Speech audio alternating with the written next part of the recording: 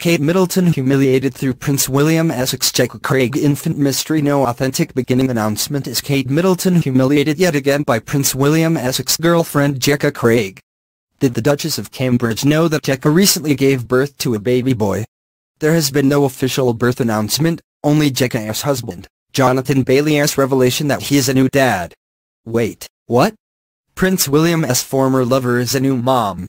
Jecca Craig's new husband Jonathan Bailey let it slip that he was flying solo at an event because Jecca was home looking after our new baby, according to a reporter for Daily Mail.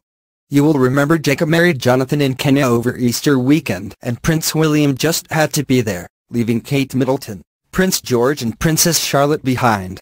This caused quite uproar. After all, it was Charlotte's first Easter. No one quite understood why it was necessary for Prince William to be in Kenya over Easter weekend. The palace made a statement that William was going to spend part of the time promoting his wildlife initiative, and then the rest of the trip was personal. It didn't take much digging to find out that Jecca was marrying Jonathan that weekend in Kenya. There's the personal part of the trip. Now the internet is rumbling with the question, is it possible that Prince William is the father of this baby boy? Is that why William was all fired up about attending the wedding? You will remember that Jecca Craig and Prince William have a history of sneaking off together. William took Jecca on a hunting trip on a private estate in Spain with a bunch of his mates, while Kate Middleton went with Prince George on the annual Carol Middleton-led annual vacation to Mustique.